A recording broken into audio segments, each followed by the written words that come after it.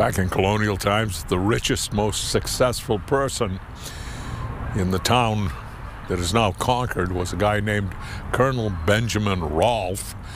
Colonel Rolfe came to the town from Newbury, Massachusetts about 1730, had a Harvard education, was well connected to the powers that be in Massachusetts, became the clerk of the proprietary for the town, which was then called the Plantation of Pennycook.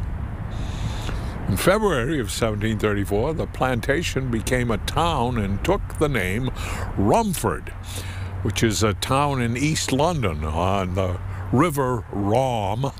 The name comes from a wide, shallow ford that was used there. Here in New Hampshire, the spelling of Romford, River Rom, and the ford was changed to Rumford, R-U-M-F-O-R-D. This time, Colonel Rolfe was the town clerk. He was also the head of the militia, speculated in land, invested in business, and he had become the richest man in this town.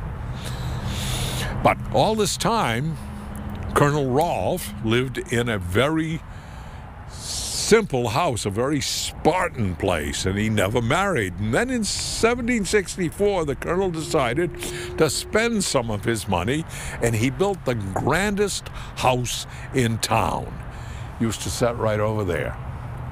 And he went looking, or he became convinced, that it was time to get a bride. He was 60 years old. The woman he chose was Sarah, the eldest daughter of the Reverend Timothy Walker.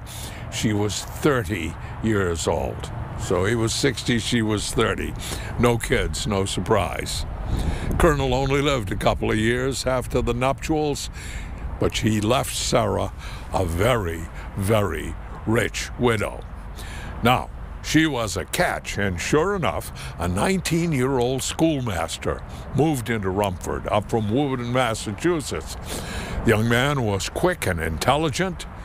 He wrote and he spoke well. He was clever, and it didn't hurt that he was also extremely handsome.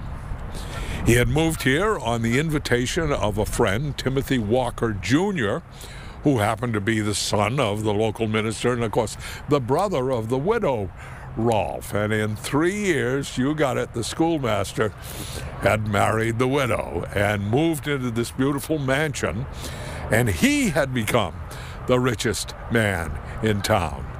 The schoolmaster's name was, yes, Benjamin Thompson.